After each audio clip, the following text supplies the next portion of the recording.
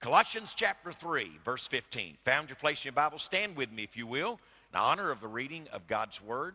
The Bible says, let the peace of God rule in your hearts, to which also you are called in one body, and be thankful.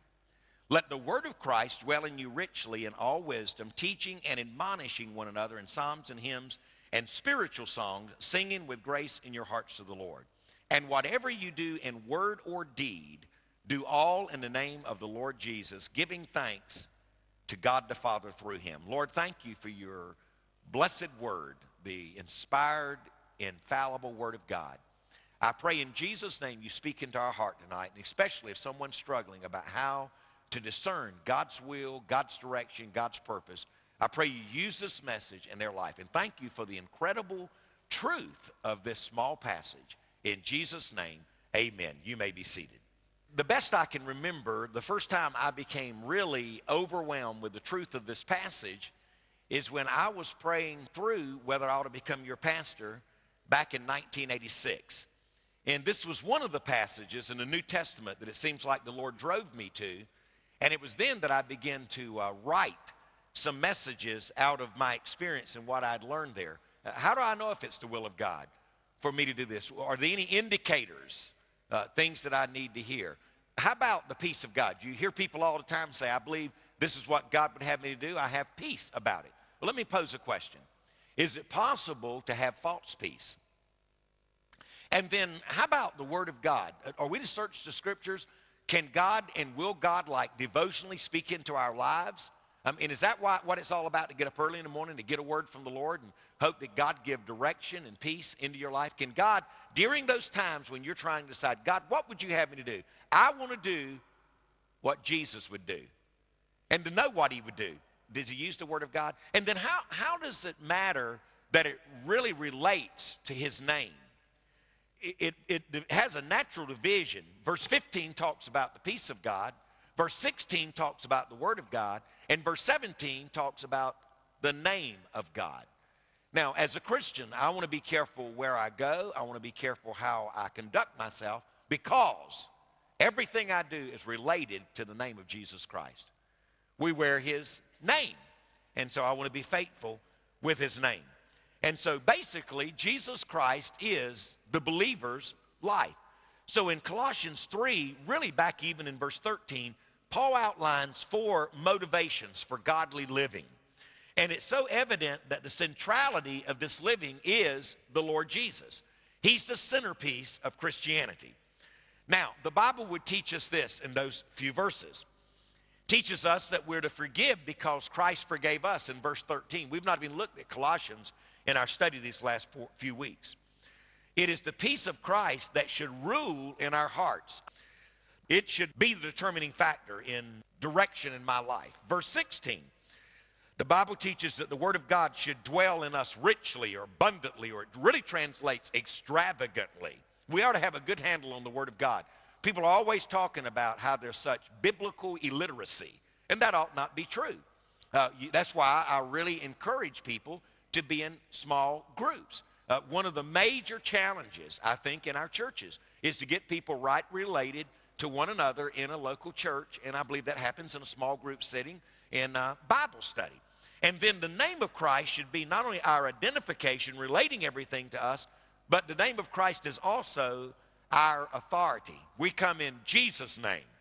And so Christ is all and in all. So the Scripture reminds us that since Christ is our life, we must realize that all the resources needed for godly living are found in Christ. So it reminds us that we have the resources that are needed for godly living.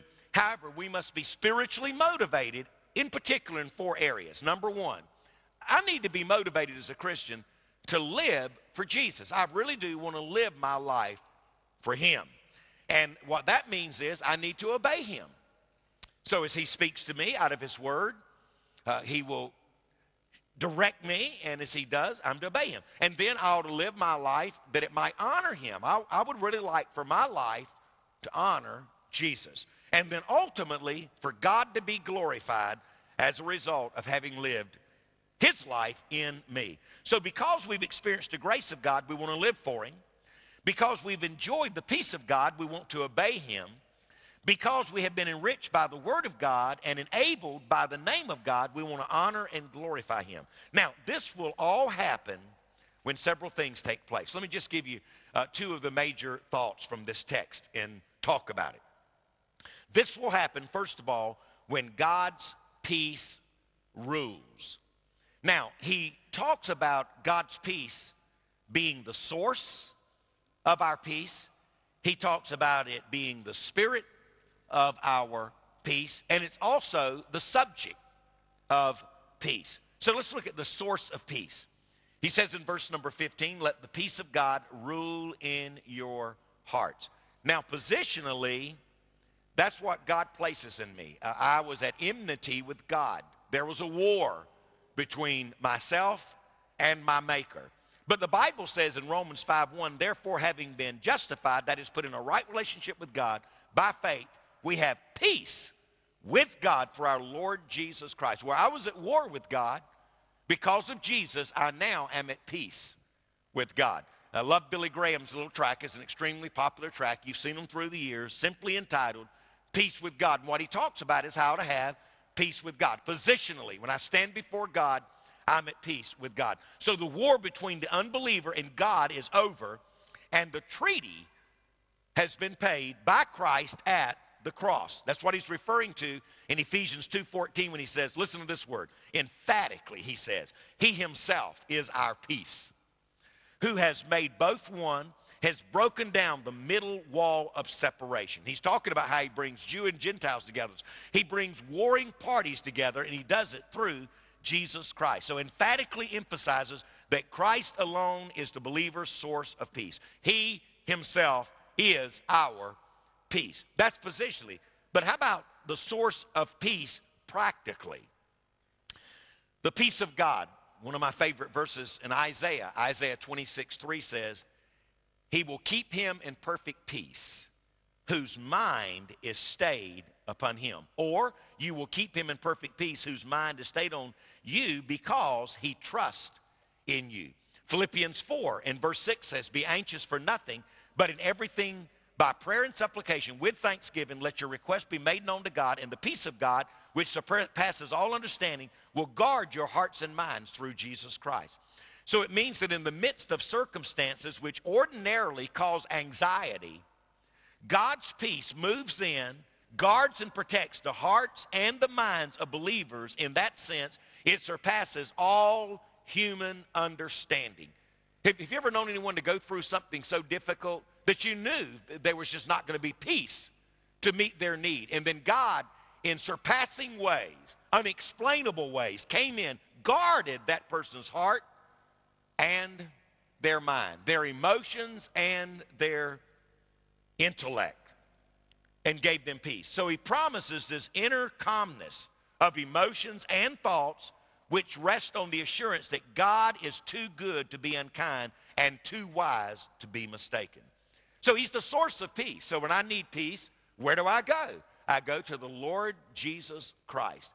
But now I'm wanting and desiring the peace of God to rule. But then let me go a step further and talk to you for a moment about the spirit of peace. The Bible says about God's peace in verse 15, let the peace of God rule in your hearts, to which also you were called into one body. This passage portrays God's peace in the unity of spirit. I want to say something to you. When the Spirit of God is ruling and leading in a church, there will be unity in that church. I'm telling you, when the Spirit of God is the source of peace in a family, that family will have peace. So it magnifies not only individual peace, but peace with others within the body. God calls us to unity, and God calls us into harmony.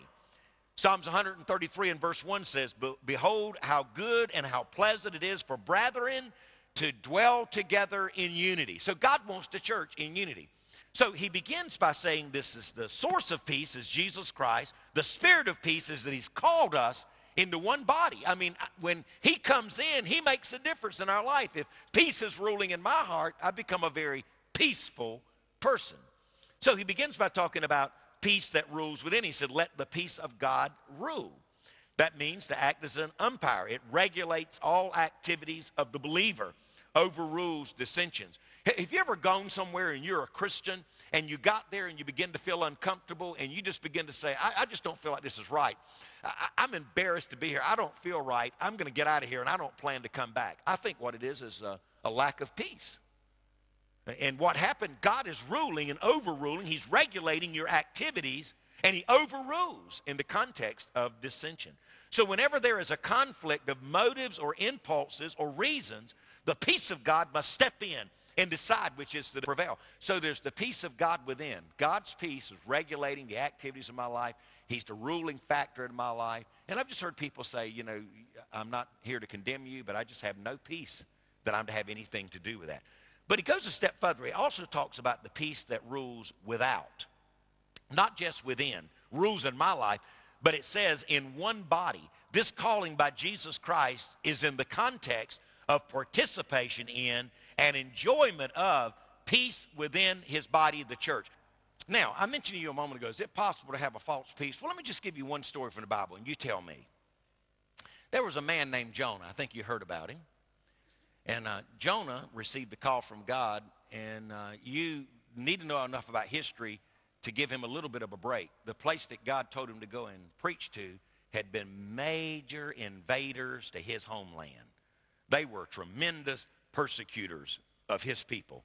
And so it may be, you know, God, I'm glad to go and preach, and if I'm not been personally affected, but those people, they don't deserve the gospel. And you need to know that when he did preach there, it was with the hopes that 40 days and Nineveh will be overturned, and it was almost like there was a snicker, 40, 39. I mean, he was waiting for it to happen. But long story short, when God told him to go, he didn't go. What did he do? He took a ship to Tarshish. Remember? He went south. And by the way, anytime you disobey God, you always go down. You've heard all the sermons on Jonah. But he deliberately disobeyed God. Yet, when he got on the boat, if you will follow him in the text, he is asleep in the bottom of the ship in a storm. Now, if you can sleep during a storm, you may say, that's peace. Not necessarily. I feel good about where I am. But then that storm got rougher. And then they begin to think, man, call on your gods. And he was with a bunch of pagans on the ship. And then the bottom line is they knew, God made it clear to them, that the reason they were experiencing that storm was because of somebody's disobedience. And disobedience normally does create storms. And so as a result of Jonah's decisions, others on the ship suffered great loss. And by the way, when you don't have God's peace ruling your own heart, others normally suffer as a result of your indecisiveness or your decisions that are not directed by God's peace. And if we're out of the will of God, we are certain to bring discord and disharmony to the ship or to the church. So Jonah thought he was at peace when actually his sin created the storm.